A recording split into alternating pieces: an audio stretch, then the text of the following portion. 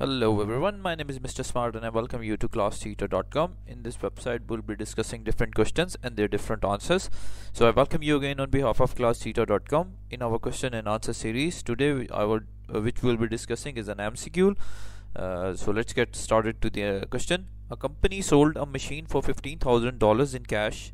The machine originally cost $38,000 and accumulated depreciation was $20,000. What's the gain or loss on the sale of machinery? We have four options given here: $3,000 gain, either $3,000 loss, $15,000 gain, and $18,000 loss. So firstly you need to understand that the company originally cost is $38,000 and the accumulated depreciation was $20,000.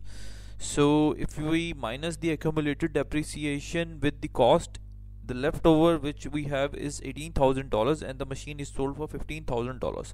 Now to find out is it a loss or a gain, it is very common sense that the original cost on books we have is $18,000 and we are selling it for $15,000. We are receiving the cash $15,000 but the value in our books is $18,000. So if we'll minus $18,000 from the $15,000, we have $3,000 of a loss that we will cover in it.